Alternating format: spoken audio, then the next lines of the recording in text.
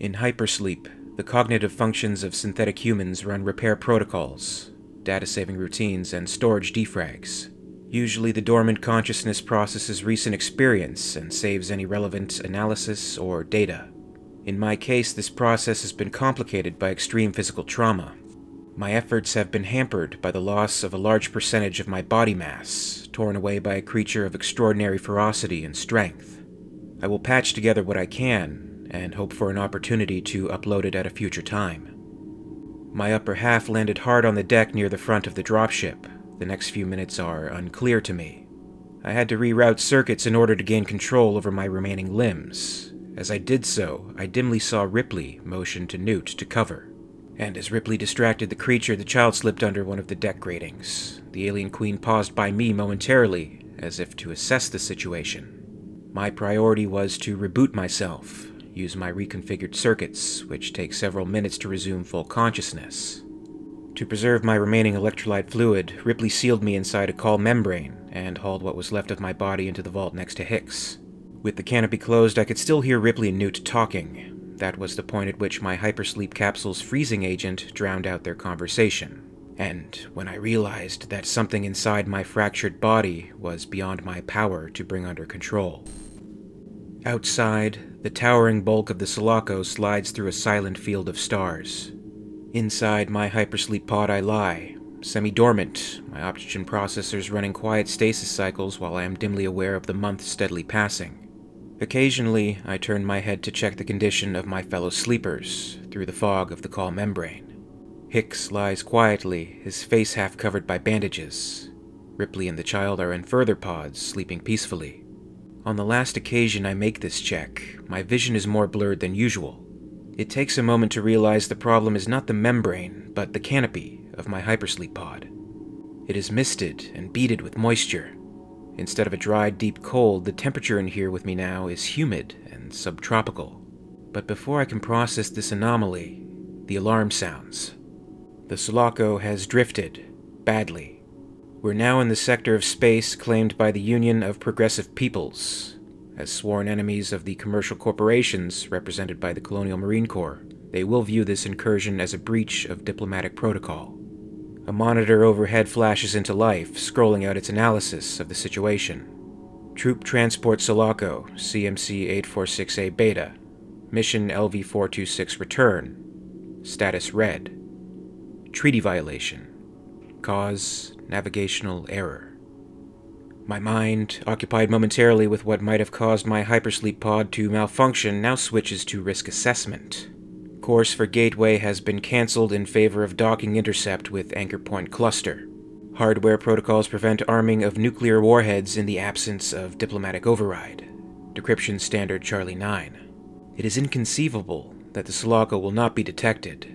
I suspect a UPP interceptor is already on its way. And my suspicion is confirmed. The ship's computer obligingly tracks its progress. Images from the Sulaco security cameras flicker on the screen overhead. A small vessel maneuvers toward Sulaco's docking bay. How many crew are on board? Not more than 3, I would think, given those cramped conditions. Through the misted canopy, I watched the monitor showing 3 figures as they cautiously climb into the cargo bay. UPP commandos, heavily armed. They stopped to take in the evidence of Ripley's fight with the alien queen, the torn-up floor plates, the acid damage in the cargo lock. The female has found a severed pelvis and legs, still in a blue jumpsuit, lying on the floor. My lower half. They're headed this way, to the hypersleep chamber. And they are here. The condensation in my pod is now so heavy that they struggle to make out what it contains. My canopy rises, and something stirs inside the hypersleep pod with me. And now I realize, somehow, in the seconds before the fight with Ripley, while I was recalibrating myself, the alien queen deposited her last egg within my chest cavity. A barely viable organism that has grown to maturity inside my pod.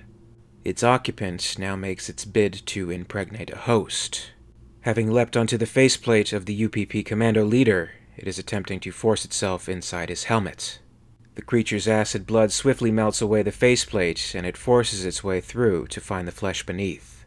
The commando leader staggers out of the hypersleep chamber and away into the docking bay. As he does so, I observe that a weapon blast has hit Ripley's capsule. Its function line is off.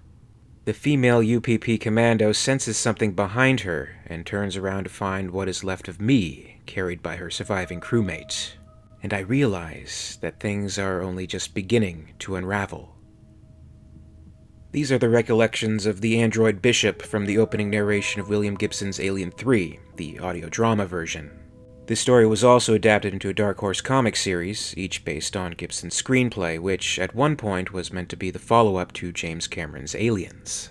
With this alternate story came a new version of the Xenomorph, the Hybrid, as described by Bishop in the audio drama, also referred to as the New Beast in Gibson's screenplay. It is a taller form of the creature, with beady red eyes, and a translucent dome revealing what looks very close to a human skull underneath, reminiscent of designs made for the original 1979 film.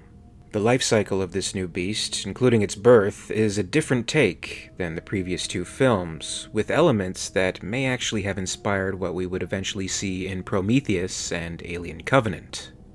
A product of the late 1980s, Gibson's screenplay has often been described as a Cold War allegory, the focus being on the concept of the xenomorph as a weapon. The idea being that somewhere inside the alien DNA there are properties that can be extracted and used for weapons of mass destruction. The prequel films, with their inclusion of the pathogen, the black goo, also explore the same angle of the xenomorph. In Prometheus, the engineers are planning to attack Earth with the pathogen, but Prometheus Captain Yannick prevents that from happening. In Alien Covenant, we see the full potential of the pathogen's destructive capabilities, as David unloads thousands of ampules onto Planet 4, inhabited by beings related to the engineers.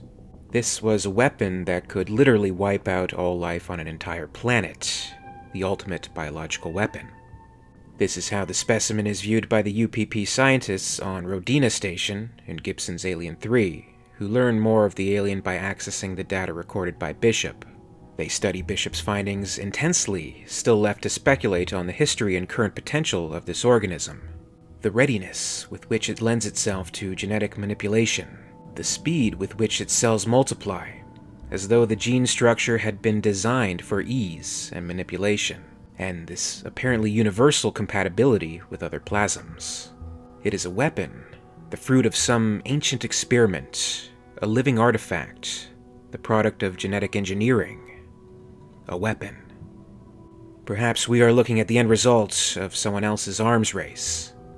If not for the fact that it was written decades earlier, this dialogue could almost be seen as an intended reference to Prometheus and the engineers with their weaponized black goo. With what has now been set in place with the prequel films, Alien 3's approach in presenting specimen procurement as an arms race becomes all the more intriguing to consider how it plays into the bigger picture. But from the very first movie, a large-scale weapon always seemed to be WEYLAND-YUTANI's endgame. After Ash discloses the details of Special Order 937, Ripley voices her suspicions that the company must want the alien for their bioweapons division. In Aliens, the intentions of WEYLAND-YUTANI are made all the more clear through the character Carter J. Burke. The lives of the colonists and the Marines mean very little to him in the pursuit of claiming this highly valuable specimen. In Gibson's Alien 3, the company is represented by the characters Wells and Fox, executives from the Bioweapons Division, who oversee the operations taking place on Anchorpoint Station. While the UPP had retrieved Bishop's upper half and a xenomorph embryo and brought it to Rodina Station, WEYLAND-YUTANI retrieved the lower half and all the traces left behind.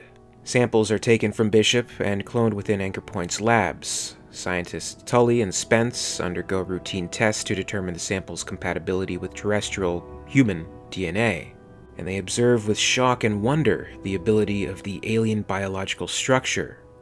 Gibson's script describes the following. Something shivers and shakes and takes form in the cube of light, a double helix threaded with green and red beads of light. The alien genetic material looks like a cubist vision of an Art Deco staircase, its asymmetrical segments glowing day-glow green and purple.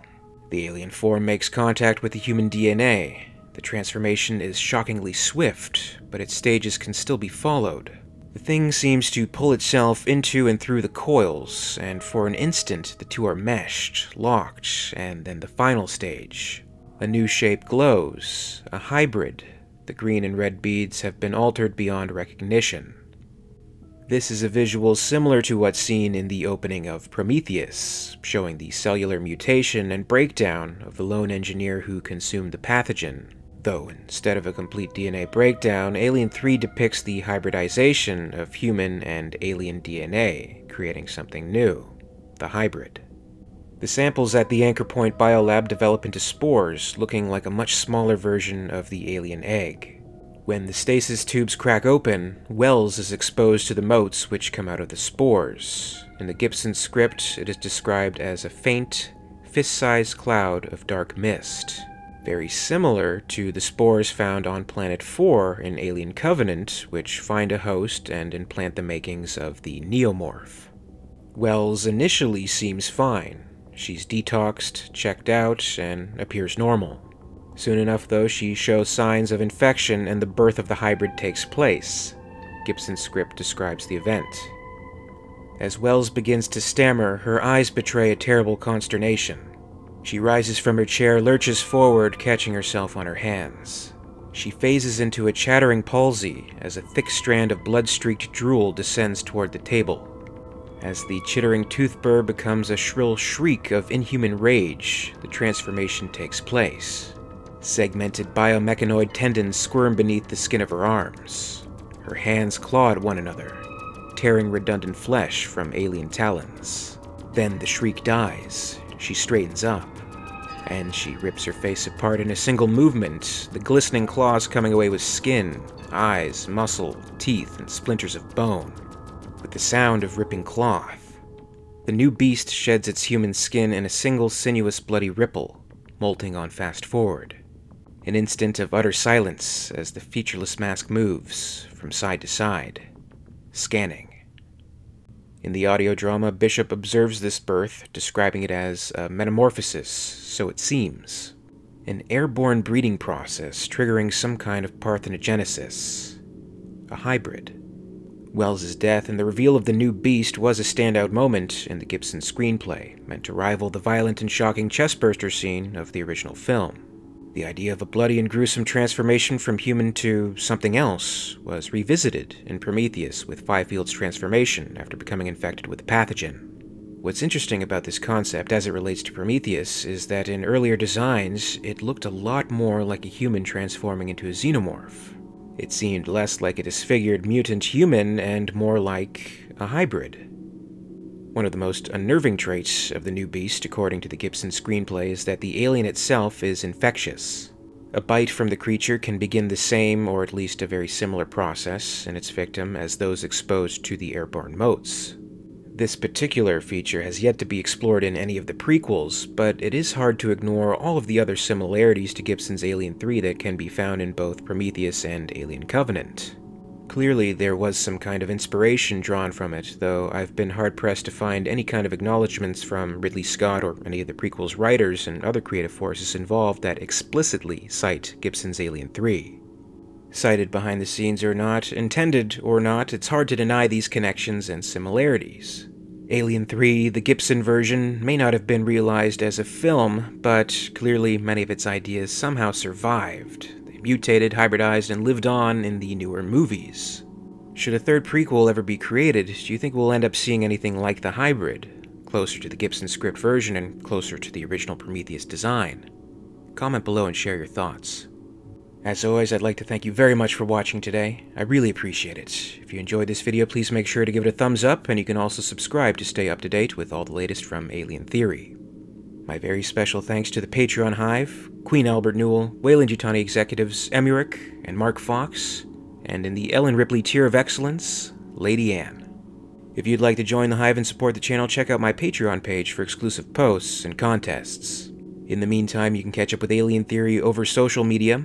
Follow @alien_theory on Twitter and @alientheoryYT on Facebook and Instagram for more. And until next time, this is Alien Theory, signing off.